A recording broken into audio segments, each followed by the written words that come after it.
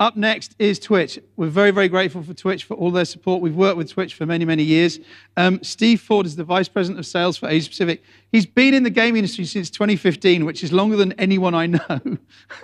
And he's going to talk a little bit about some of the relationships they have with brands in this part of the world. Marketing is such a huge part of Gaming Matters this week. So, ladies and gentlemen, Steve Ford.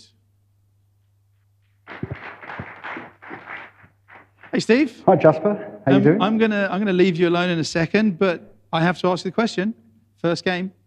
The first game. Well, I've seen the age of the people you've asked that question already. I think I'm a couple of years younger, so I'm Galaxians, which is sort of like the next generation of Pong and Pac-Man and that kind of era. Yeah. Fantastic. Well, the stage is yours. Thank you. Can I take your clicker? Thank you. So welcome everybody. It's wonderful to be here. I'd just like to say a quick thank you to Jasper, Branded, all the support team, the Singapore Tourist Board, everybody that's come together to make this event happen today. I'm hugely excited to be back on stage. It's been 2 years, so if I'm a little rusty, I apologize, but I'm really excited to be with you all here today. So my name's Steve Ford. I head up the sales for Twitch in the APAC region.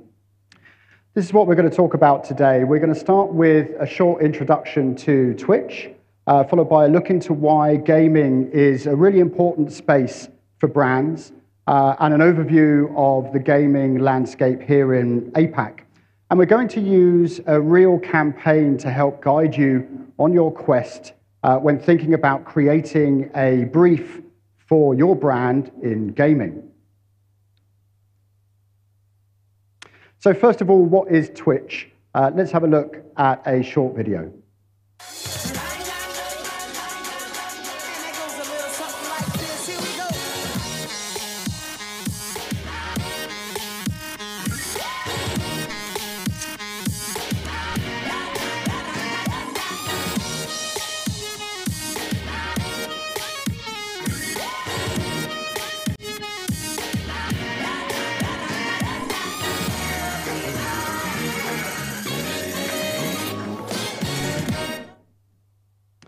So launched in 2011, Twitch is an interactive live streaming service for content that spans gaming, entertainment, sport, music, and so much more now. And at any given moment, there's more than 2.5 million people that come together to interact and share their experiences and their passions on the service.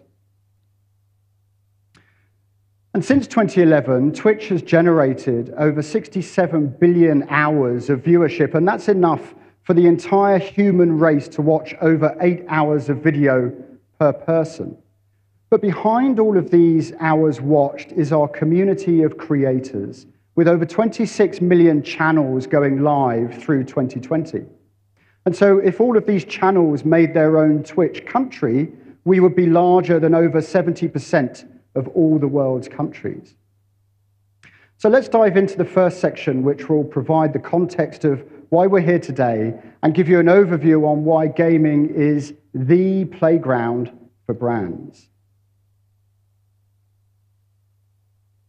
So the first thing we want to do is to see how big that playground is. And APAC is the biggest region by games revenue, with over $88.2 billion US of revenue expected this year alone, which is roughly half of the global total. And despite the region's considerable revenues, it will continue to grow healthily towards 2023 and beyond, making it the fastest growing region globally for at least the next 2 years. And so with 1.6 billion players in this region, how do brands enter the game? Let's find out. So in the last few years, the perception of who and what gamers are has been changing. And gamers are no longer thought of as a niche tribe or a subculture. In fact, amongst the hardest to reach audiences of millennials and Gen Z, playing games and being a gamer is about as mainstream as it gets. And the fact is that gaming leads the attention economy. And an indicator of this is the growth in Twitch viewership, as demonstrated by the 1 trillion minutes watched in 2020 alone, which is more than 5,000 years of content each day. And so therefore, it's no surprise to see that brands are investing their marketing dollars in the places where people are spending the most time. And here's a selection of brands we've worked with in the last 12 months here in APAC, who came to Twitch not just to buy ads, but for guidance on how to connect with gaming audiences in a meaningful and authentic way. Now, something we're going to hear a lot about at this year's Gaming Matters is the metaverse. So what does that term actually mean? Well, as human beings, we live in the physical universe. We have our planet, animals, plants, all the amazing things that we construct for ourselves in the physical universe. However, in virtual worlds like Fortnite or the many worlds you can discover in Roblox, humans are spending more time in a world that does not share the same boundaries as the physical universe. And as such, the more time we spend moving from one world to another, the more distinction between what happens in-game and in real life becomes blurred. So brands that want to establish a place in the hearts and minds of the younger generations today, they need to define a strategy that clearly understands and defines what their voice, and most importantly, what their purpose is in the metaverse. And right now, it seems that a lot of big brands from a variety of industries are dipping their toes in this space. And we've seen brands such as Gucci, Burberry, Coca-Cola, Netflix, Warner Brothers all start to experiment. Recently, the luxury brand Louis Vuitton took a rather bold step by leveraging their League of Legends relationship and releasing an exclusive capsule collection that featured the League of Legends universe. And Vans created its own world in Roblox where you can hang out with friends, you can customize your skateboards, you can customize your trainers. And at Twitch, we've worked with brands to create exciting and meaningful experiences for our users that play with the boundaries of the meta and the physical universe. And so we're going to be introducing you to Frank to help us understand this better. So into the main section. Every brand has a right to play in gaming, but gaming is vast and it's multi-layered. So understanding the motivations for entering this space and identifying where your brand fits and making sure you make good decisions about how and where you enter is critical. And so we've created a 7-step tutorial that addresses the why, the how, and the what of gaming for brands. And at its core, what we're asking you to think about is, why is your brand entering gaming? How should you show up? And based on this, what should a brand do whilst they are playing in this space? And so, like I said, I'd like to introduce you to Frank. Unfortunately, Frank can't be with us today, so I'm going to use a video to introduce Frank, who represented the brand Pringles. And this is a campaign that launched earlier this year across 8 markets in the EMEA region. Let's have a look at the video. Meet Frank, Pringles' new brand ambassador, a zombie cowboy with a newfound taste for the salty snack, hailing from the video game West of Dead. How do you get gamers to engage with Frank in a world full of so many iconic characters? Enter Twitch, the world's leading live streaming service, where gamers aren't just there for the show, they're part of it too. To achieve our goal of taking Frank from 6 foot deep to stratospheric stardom, we needed to do something truly revolutionary. So for the first time ever, we broke a character out of a video game and into the live interactive world of Twitch. A space where the audience could lead the action and get to know Frank like nowhere else. He came for the Pringles, but stayed for his fans. Frank traversed the gaming world, meeting streamers, playing games, and falling in love with Twitch's community. And wherever he went, they loved him too, clocking up over 19 years of time watched together. But it wasn't just the gaming community that fell for Frank. So did the world's press. With his work done and appetite temporarily satisfied, Frank has plans to return to his home. Naturally, we can't let him go empty-handed. So Frank, we hope you enjoyed your stay. We certainly enjoyed introducing you to the world. Bye! So like I say, it's a real shame that Frank can't be with us here today. I've always wanted to share a stage with a zombie, but I think this is a really great example of brands activating in the gaming space that I've seen in my time at Twitch. So let's return to the tutorial map. And as we talk you through the tutorial, we'll provide illustrations of how Pringles approached the 7 principles we'll outline today to deliver a successful gaming campaign. So, to start off, level 1. The first thing you will need to do is to ask yourself, why do you want your brand to enter gaming? Your colleagues, your bosses, they're going to be asking you this question as well. And so devising a solid business case and justification for entering gaming is crucial, and it will ultimately dictate how you show up in this space. And so in gaming terms, we can call this checking your quest log. And the 3 questions on this slide provide the foundation for all the points that follow. Why, how, and what? Why have you identified gaming as an opportunity?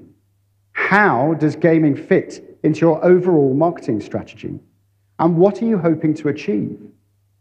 Understanding what your business objectives are and how this aligns with gaming and what the potential rewards you are seeking are key. And they're key for your business so that you can assign the appropriate resources and associated budgets. They're key to garnering the support internally and the commitment from multiple stakeholders, and key to your customer-facing positioning. So how did Pringles answer these questions? Well, the Pringles marketing team had identified gaming as an attractive territory to expand into and create new snacking occasions. And ultimately, their ambition is to drive sales. So gaming aligned with the consumption moment of the product and brought with it a new cohort of potential customers. However, Pringles found that a lot of the decision makers, i.e. the household budget owners, were not amongst this group, and so there was some hesitancy there. So they headed straight for the numbers and straight for the data. Their strategy was to learn and then educate the business about the opportunity size, proving that the gaming industry is in fact bigger than the music and movie industry combined, the 2 industries where Pringles had already seen and established themselves and seen success. And so then, using that data, they sought to dispel the stereotypes that the business already had around gaming, proving that gaming is not a narrow, solitary activity, but is in fact far more inclusive. It's social, where friends and family participate together. So after you've identified what gaming and gamers can offer your brand, your next step is to figure out what value your brand can bring to gamers. Or in gaming terms, what are your brand's special abilities? So gamers are always thinking about upgrades or level ups and boosts. So to paraphrase that further, what are the aspects of your brand or product that will add value to the gamers' lives and help them level up? And so at this point, the question often becomes, how do I define and understand my product's special abilities? Well, what you can see on this slide is how we at Twitch would define our special abilities that are valued by our advertising partners. So if we think about how Pringles used their special abilities to provide value to their audience, we need to take it right back.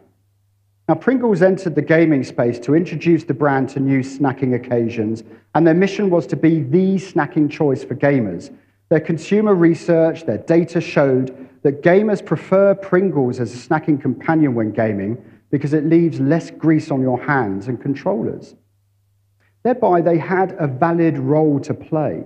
Equally, Pringles is about being a facilitator of shared experiences and unexpected social fun.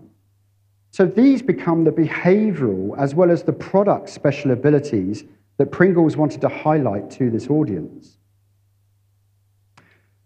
So up until this point, we've figured out our objective and purpose, which helps us establish the why you want to be in gaming. And in level 3, we start to think about how you want to present yourself in the gaming universe. And the first thing you'll need to outline is your experience and commitment levels, as this really establishes the parameters and resources that you will allocate and operate within your gaming pursuit. So when Pringles first entered gaming, they were a beginner brand with little experience in this space. They chose to utilize short-term tactical campaigns because they had an association with Xbox, and this lay the foundation with the gaming community. And as their experience grew, so did their commitment. Their earned experience helped establish their authenticity with the gaming audience and allowed them to create more consumer engagement-focused campaigns and eventually bring Frank to life. So now, as they progress to armchair general status, i.e. they're considered an established brand in gaming, they can create long-term brand alignment, and they're doing this by sponsoring the League of Legends tour. So the next thing to think about as a brand is how you will show up to this audience. If your brand were to be a game character, how would its gaming avatar look and sound? Being authentic to yourself while customizing your character will go a long way to harvesting authenticity within the gaming culture. And you don't want to be called out in communities for dad dancing. In the meme-driven culture that is gaming, this is really, really important as a consideration. And so remember how we described the metaverse and how Frank came to exist. The question you should be asking yourself is, if your brand were a gamer, what would your persona be? Personality, tonality, these things are really important, but also staying true to your brand values. You should be upfront, you should be honest. You should be honest with your intentions and reasons for being there, but feel free to have fun at the same time. And this is where Pringles becomes a really interesting example, because they have adjusted their gaming persona as they gained more experience in the space. Their early characteristics saw them as a facilitator of better gaming experiences, but Frank marked a very deliberate change of their character in gaming from a brand that would play on the perimeter to one that would behave and think like a gamer. And through Frank, Pringles would become irreverent, unpredictable, and playful. So they didn't just facilitate the fun in gaming anymore, they were actually creating it. So we've made it to level 5, and so far we've established why your brand is entering and the factors that affect how they should show up. Now we'll explore the elements that dictate what your brands can do in gaming and how you should go about deciding what is best for your brand. And so something to consider here is what types of video games would your brand play and why? And as we know, gaming is incredibly diverse, it's multi-layered, it's large, and it's ever-evolving. So selecting your game or your genre or your genres can provide the basis for effective gaming strategies. And connecting your brand to a particular style of play or even a moment in gaming, that provides the directional entry points into the foundation of your campaigns. And as I think I've mentioned a number of times, authenticity is so key when speaking to a gaming audience. So knowing what games your brand would play needs to feel genuine. And it needs to feel genuine in order to speak with authenticity to this audience. So Pringles has always been about multiplayer experiences due to the product sharing, the unexpected social fun, and its special abilities. Before COVID, they focused primarily on games such as FIFA and Mario Kart that you would play in physical social settings. On the arrival of COVID, it changed a little bit with the physical restrictions, so they still see themselves as facilitators of unexpected social fun. But now they've aligned in a personality sense with online multiplayer games that convey this essence, so games like Fortnite, Fall Guys, and League of Legends. Level 6, this is where we need to take a look in the brand storeroom.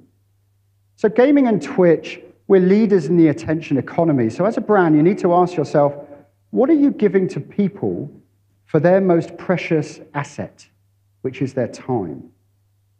Celebrating and rewarding the community are key in earning trust and the fame. With the gaming generation that encourages voluntary participation that is sought after by so many of us marketeers, the question becomes, what do you have in your brand inventory that can add value to the experience that you want gamers to have with your brand? So when marketing to gamers, a community-first approach is recommended, and when considering the value you can bring, the inventory can take several shapes and forms, and it can range from IP to talent to digital goods and even charity initiatives.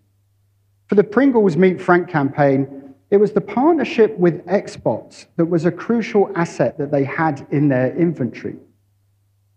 Using that, it provided the introduction to an innovative game publisher called Raw Fury, who enabled them to create Frank as an in-game character and ultimately bring that ambitious creative concept to life. And then by working with Twitch, Pringles were able to offer this unique experience to gamers who, as you may have gathered, responded really positively. And so finally, we reach level 7. Just to recap, by now we have covered why your brand is entering gaming, how you'll look when you'll show up, and what you should be doing while your brand is playing.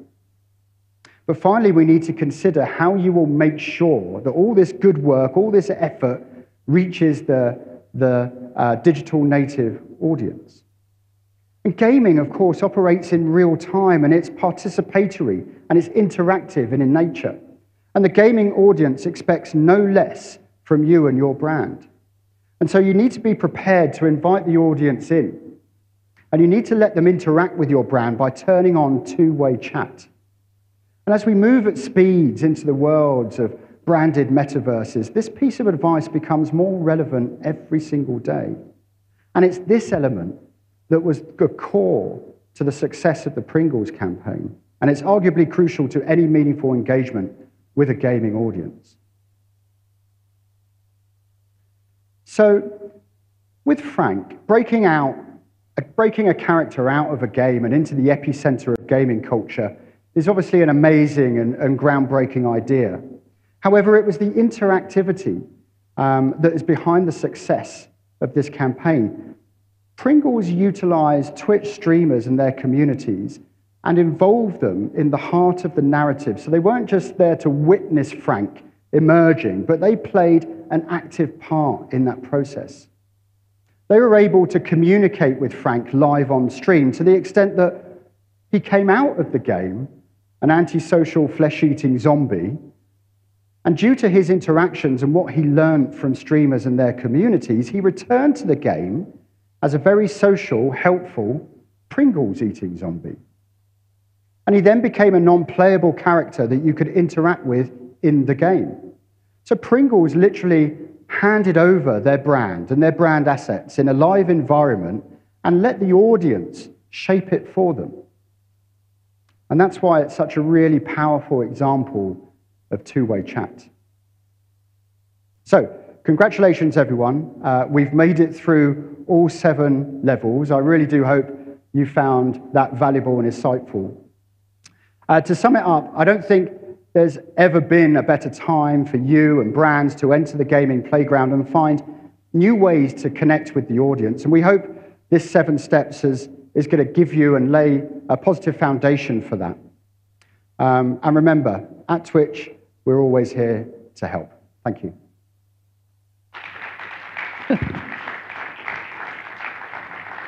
Kept my face mask on. I've already had my wrists slapped for being too close to speakers on stage. Steve, thank you so much for that. Quick question for you. What does the future look like for Twitch next 12 months? I think, obviously there's a really exciting roadmap for the Twitch service. I think the thing that gets us most excited about in the ad sales team is genuinely how brands are going to play in this space. We've just seen in probably the last 2 years some really amazing and sometimes surprising executions and a broad range of brands. And I think this idea of playing with the physical and the meta boundaries and the blurring of those boundaries, I think is actually going to be the most exciting thing to look out for in the next 12 months. Fantastic. Well, thank you again for joining us today. Steve Ford, actually on holiday, jumped off your school holidays this week. My staycation, I cancelled it to be here with you Thank today. you so much. We'll go back to the family, and thank you so much for being here Thank today. you. Steve Thanks Ford. for having me.